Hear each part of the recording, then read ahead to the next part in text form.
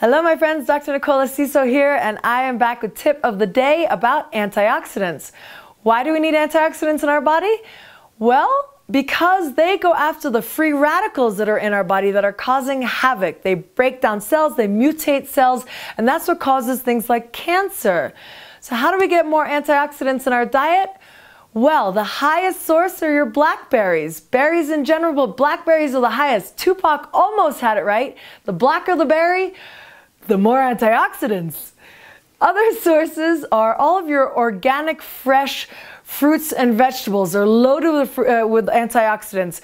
Actually, the higher the antioxidant, the way to tell if something has a high level of antioxidants, if it doesn't go brown. So for example, an apple, when you cut it and it oxidizes, it turns brown, that means it's lower on the antioxidants range.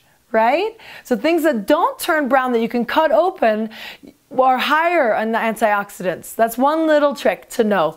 But please get as many berries as you can during the season, of course, fresh. And the off season, if you have to switch to frozen, that's fine, and throw them in your smoothies. That's great. They're low glycemic. They're great for diabetics. Please get as many berries as you can in your diet. Lots of love.